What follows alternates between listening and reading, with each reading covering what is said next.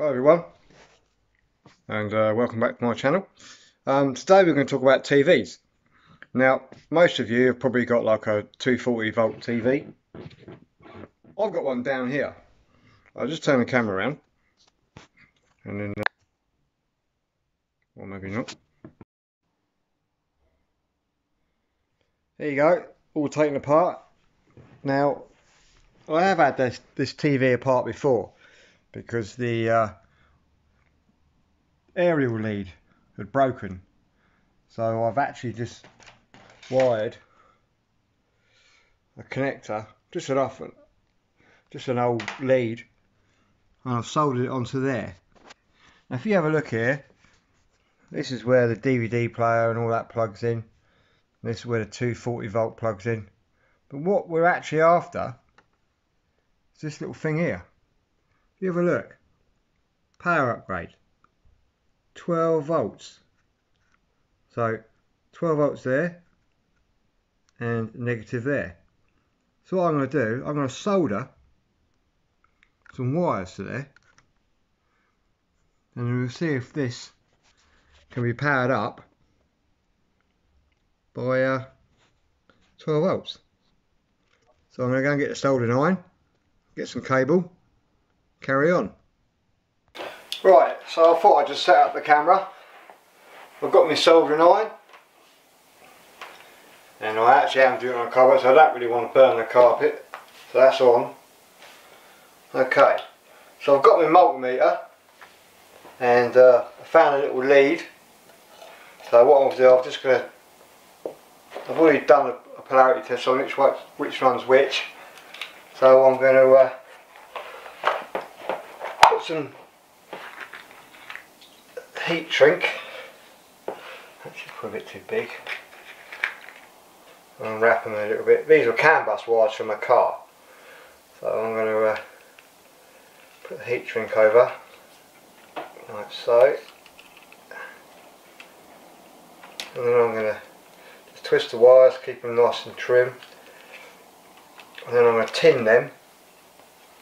I'm going to tin this. Wait, I think the light's not very good light, is it? Right, I forgot my solder. Back in a minute.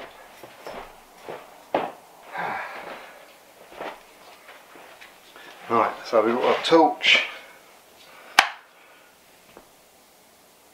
So see what we're doing. Got my solder. Alright.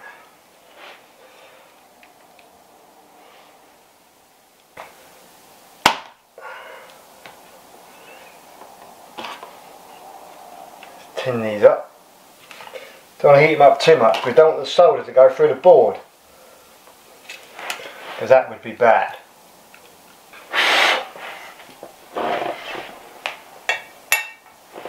Alright, don't think they're touching. Okay. Right, what we're going to do, that's not the neatest job in the world. Just going to do a continuity test on the wires. Okay, well that's fine.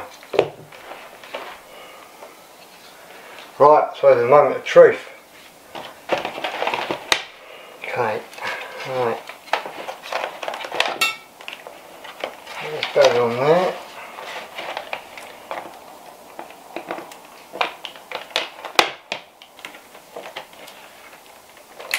And we will plug in the 240.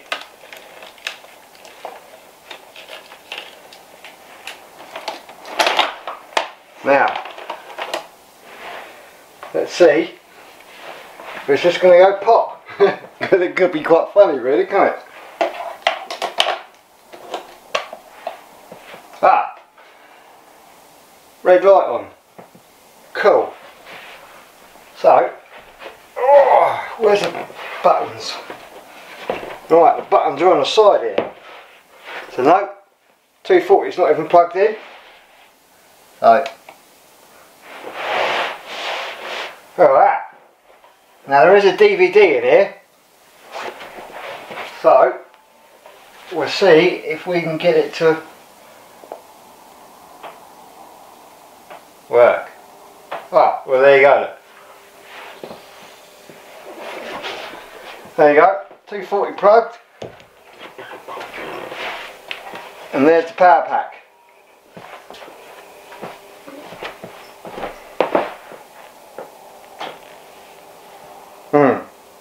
Not quite the right language. But there you go.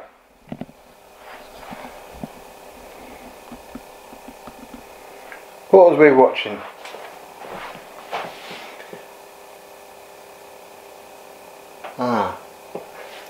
So, I think that's mission accomplished really.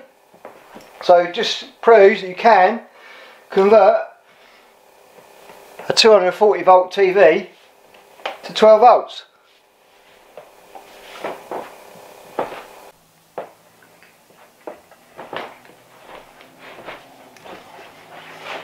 So at the moment I'm putting all the screws back in the correct place, because some of them are set screws, and you can always tell how to undo TVs because the screws that actually take the back off, there's a little arrow in the plastic.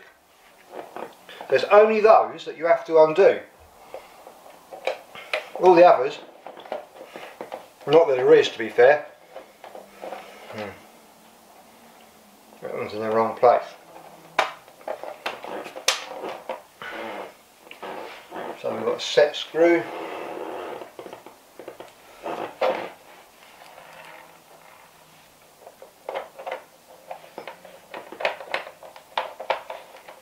Otherwise they just won't grip, and because you've got your TV bracket that's actually on the board, so I've got both of them coming out of there.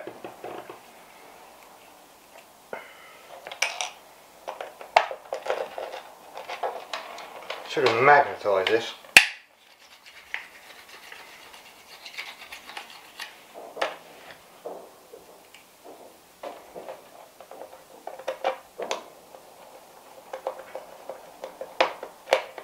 And hopefully when it's all back together,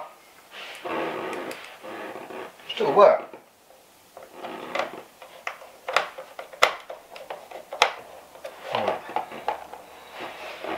Okay.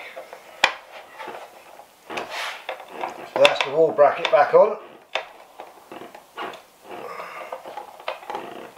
And it's all back together.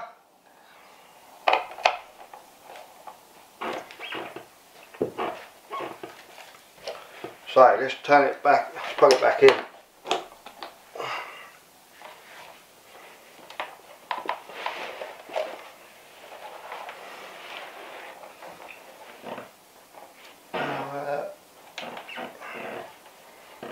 There you go, good enough.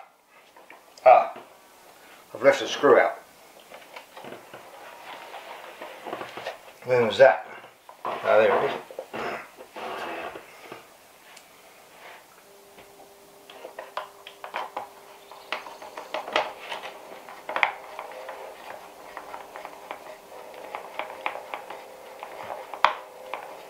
So it's happy purring away, DVD's in.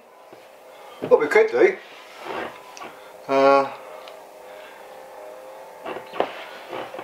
haven't got any flash drives, but there you go, job's a good one. Well, I think that is mission accomplished, so there you go, 240 volt TV, not plugged in, plugged into the old snap-on power pack, and now we can put that in the van, and we haven't got a running inverter, so happy days. Works perfect. Thanks for watching. Don't forget to click and subscribe, and I'll see you in the next one.